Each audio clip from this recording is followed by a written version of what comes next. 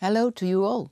I believe innovation in education and training should be a European priority, because tomorrow's learning revolution will be a digital one, and I hope you share those views. Just this week, the Commission put forward its proposals to open up education, something I've been working intensely on with my colleague Androula Vasilio.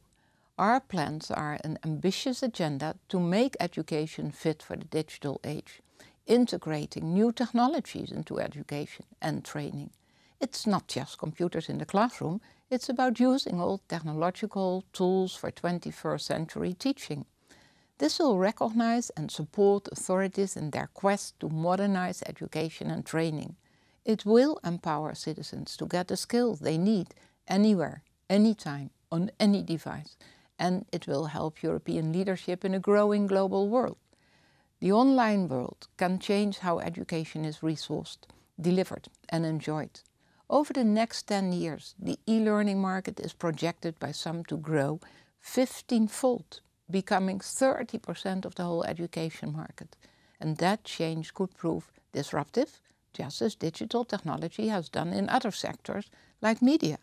But I know the impact will be positive.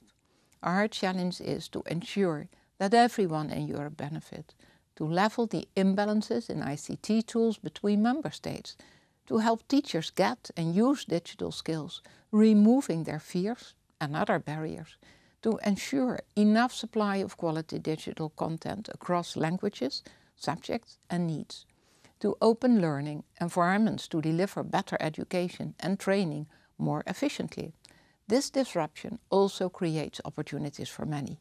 Higher education institutions are increasingly using the internet to reach and serve more students, and better. Teachers are not just using, but creating open educational resources, in turn stimulating new products, services and models. Publishers and ICT companies are alike investing in education technology. If Europe has been a little slower than elsewhere, then it is our duty to act together to move faster, so we can all gain the benefits of digital learning in every European country. Education must deliver the skills our economy and society need. Opening education will also improve our digital skills, helping to supply the talent for the hundreds of thousands of unfilled digital jobs in Europe, and making a career in education more attractive and fulfilling. So we will invest in large-scale innovative teaching. We will work on developing curricula and how to assess skills. We will encourage open frameworks and standards to make resources more accessible, creating new market opportunities. And we will enable a more efficient marketplace through public sector procurement. Over the coming months, I will work with European Parliament and Council to help them engage with our strategy. And I will be reaching out to teachers, learners, families and social partners too. These technologies are already pervasive in our lives. Now they needed to be integrated into learning in all its forms, accessible, open and engaging.